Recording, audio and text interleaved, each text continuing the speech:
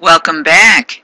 We're continuing our discussion on getting comfortable with accounting, specifically the financial statements. So far we've talked about the income statement, the other comprehensive income statement, the balance sheet, and now we're going to turn to the statement of cash flows, which will make the most sense to you because it discusses how a company gets and gives cash. There's two basic formats of these statements. There's the direct format and the indirect format, and I'll point them out as we go through. There are three sections, or three ways to get cash in your life and three ways to spend cash in your life, and that's from operating activities, meaning from day-to-day operations of your business. So operating activities generate cash generally through the income statement and through transactions that happen with current assets and current liability activities. There's investing activities. That is where the cash is exchanged due to non-current asset activities such as buying or selling long-term investment or buying or selling property, plant, and equipment. And the last section is the financing section, and cash is given and received due to activities that relate to long-term liabilities like notes payables, mortgage payables, those kinds of things, or stockholders' equity activities such as paying a cash dividend or selling stock in an IPO to investors. So the key numbers that we're going to find have to do with what's the net cash in versus cash out, or source and use of cash from operating activities, investing activities, financing activities. Then netting all those together, we get the net change. We take that and we put it together with the cash balance at the beginning of the year to give us the cash balance at the end of the year. And we're also going to take a look at the cash flow statements to figure out what are the primary ways these different companies get cash and spend cash. So here's our first example. This is a cash flow statement for a sole proprietorship, and I can tell it's a sole proprietorship because again it says owner, there's withdrawals, there's no dividends.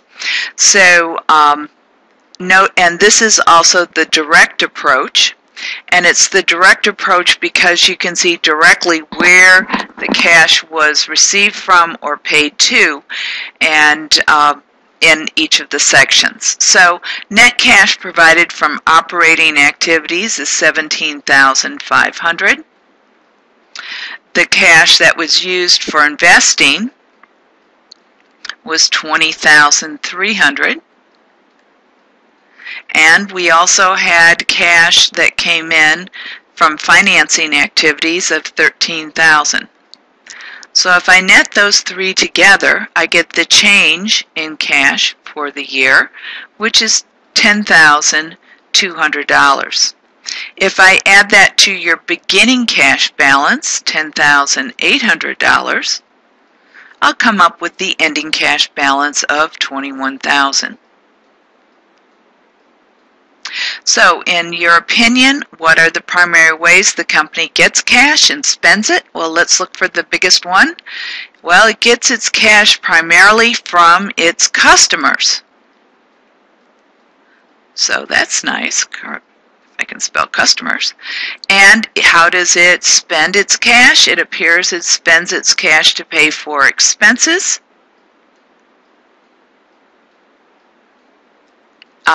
also to pay suppliers. Those are usually your accounts payable, a bank loan, and also the owner. So those are the big items. So let's turn and look at a corporation. So we're going to again, the cash flow is on two different pages, so let's find these numbers for Facebook. So, operating activity, cash provided from day-to-day operations, $1,612,000,000. Cash is used for investing activities, $7.024 billion. Looking at the large ones here, they bought marketable securities, $10 billion in marketable securities. That's interesting. And financing, $6.283 billion. So the overall change in cash is $872. Beginning cash, ending cash, and so I can find all of those numbers. Let's see. Other ways that I got cash, I sold some stock. So that's a biggie. Yeah, those are the two biggest. All right, let's see if we filled it out right. So the cash provided for operating, investing, financing, the change in cash, beginning cash and ending cash, and what are the primary ways the company gets cash? Well, we look for something that's positive, and it looks like they sold stock. And how did they spend their cash? They bought stock, marketable securities.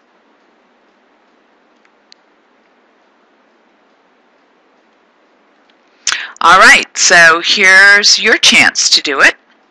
Here's the questions. The company is Google. Remember that Google's 2013 is on the right. So I want to figure out the operating, investing, and financing.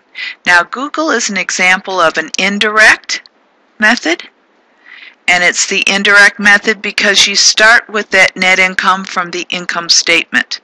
So again, you have to have the income statement done before you can do a cash flow statement. And it's indirect because I take that net income on the income statement, do a bunch of adjustments, and this gives me basically my cash net income. In other words, my cash receipts versus my cash disbursements or cash payments is what the operating gives you. Going on, do you see the investing, the financing, the change in overall cash, beginning and ending cash? So I'm going to pause. So did you get these numbers?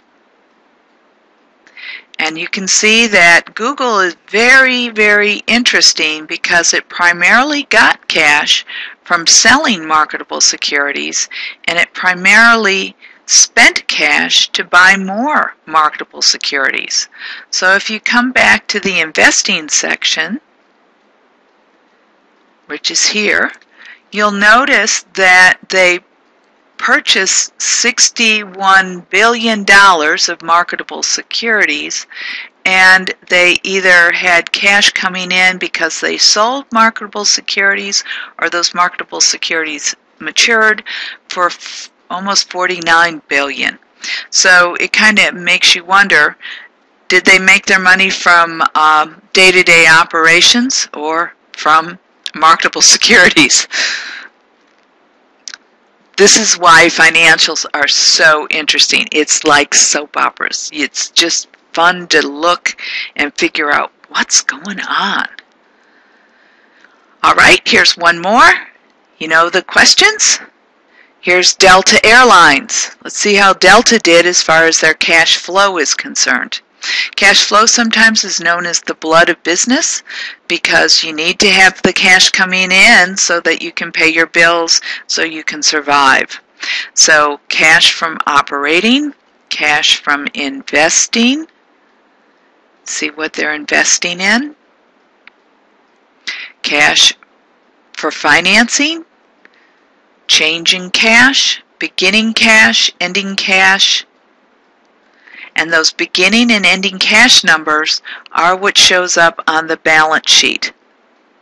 That's why you have to kind of wait to do the balance sheet to do the cash flow statement, because you need those beginning and ending cash numbers, and you need it from the income statement, the net income. So you'll notice that delta is also the indirect method. It's the major format that's used. More companies do indirect than they do the direct method. All right, so did you get the numbers? How did Delta get money? Well, they borrowed it from long-term borrowing, and they also they were profitable on their income statement. How do they spend their cash? To repay debt and to buy equipment. Now it's your turn. Here's your self-reporting quiz. You know what to do. Find these numbers for Home Depot, and it goes over 2 pages, and send them in. So here's Home Depot, cash, okay, and here's the second page. So all the best. See you